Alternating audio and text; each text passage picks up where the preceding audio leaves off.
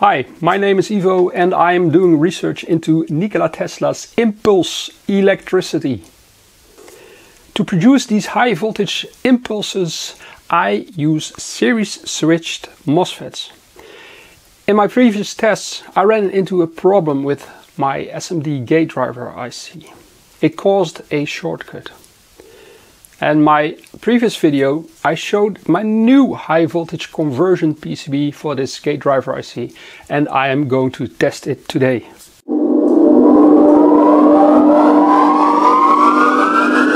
I will be using a basic 2019 radiant power circuit, which is a Tesla oscillator, without DC offset and without a L3 secondary coil.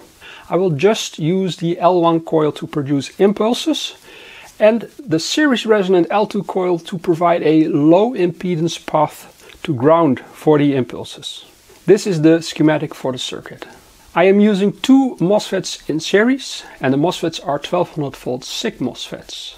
In theory, I should be able to produce 2400 volt impulses, but I know they can go a lot higher. Let's proceed to the test. I haven't tested it, I just made the basic setup. Let me show you what I've got. This is the series tuning capacitor for the L2 coil, which is here on top. I've got 3 41 nanofarads in series with the L2 coil. The L1 coil is on the bottom here.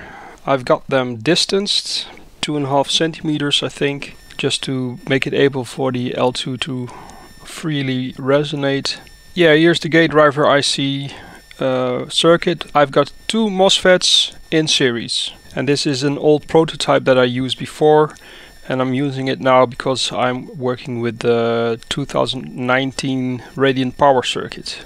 I am tuned to 33.3 kilocycles per second, and I have right now 9.5 times 2 volts on my power supply. I have the channels in series, so I can generate much higher voltages. Let me turn on the scope. Here's the scope.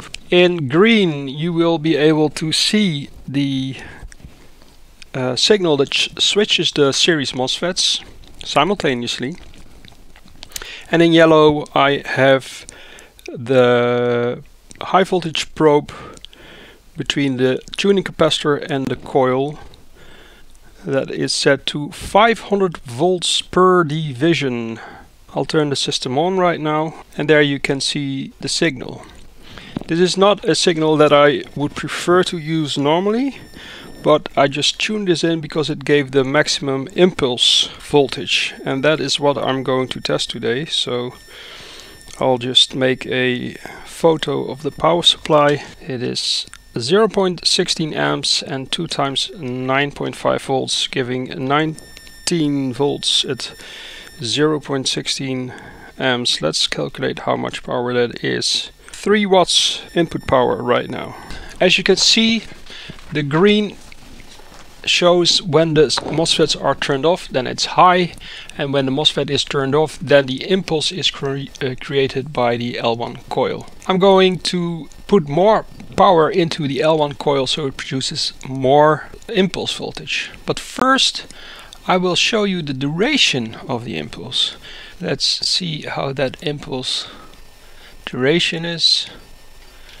Right now it's around, I've got now 200 nanoseconds per division, 1, 2, 3.5, so it's around 700 nanosecond impulses. So let's dial it back. Now we have a proper view, and I'm going to dial up the voltage and see what happens. I'm going up.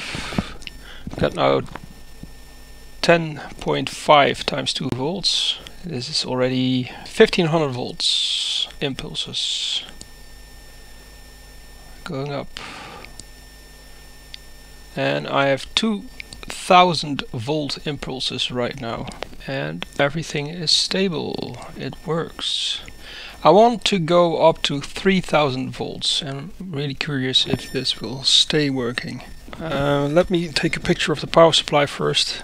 It's 0.21 amps at 2 times 13.1 volts. volts. I'm going up in voltage and higher, slowly tuning it higher.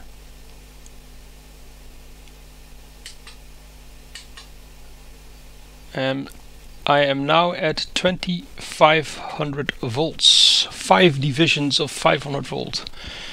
And it's still stable, it is working. The impulse still is looking good. It's not clipped because the MOSFET will indicate when it is going into avalanche mode. Then the bottom part will start to distort because it will be clipped by the body diode of the MOSFETs. Let's tune it in a little bit so you can see what is happening to that impulse when I go deeper.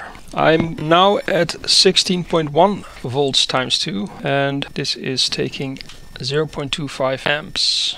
Let's go up a little bit more. See if I can get to 3000 volts.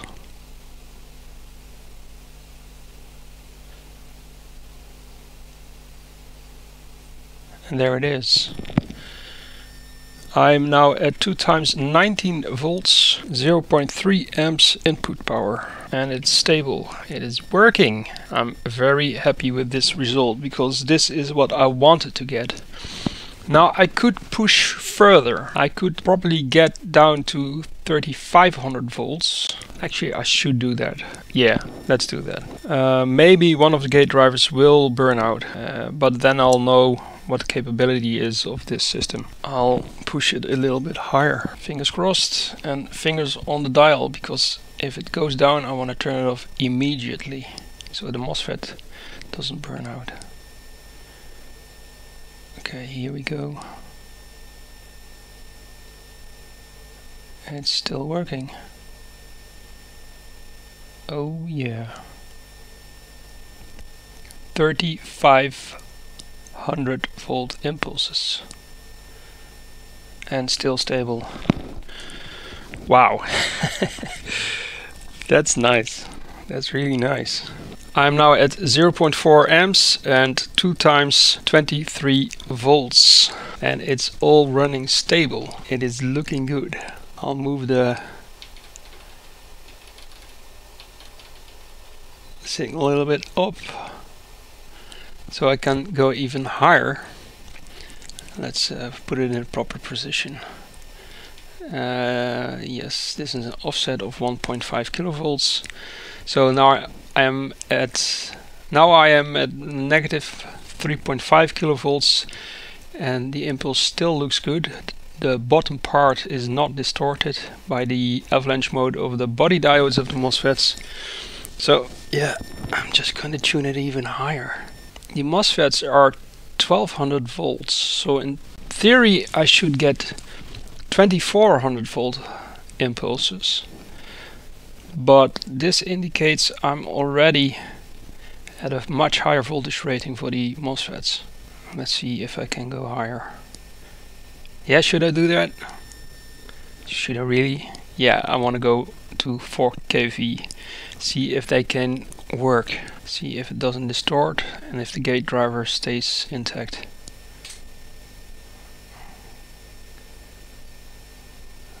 Yeah, now it starts distorting.